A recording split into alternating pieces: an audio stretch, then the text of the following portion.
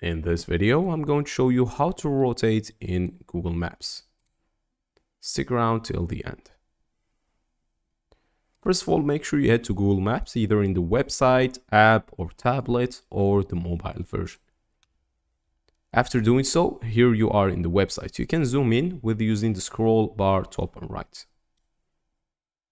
Okay, so to rotate, what you're going to be able to do is either use the compass, which is right here, and you are going to use Control plus to zoom in, for example, zoom out. Sorry, let me adjust this from here.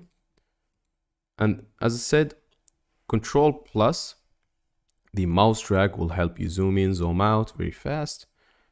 And to basically rotate, you'll have to click on the rotation key right here. As you can see, it's pretty simple, pretty straightforward. Let me zoom in so we are somewhere like, for example, here.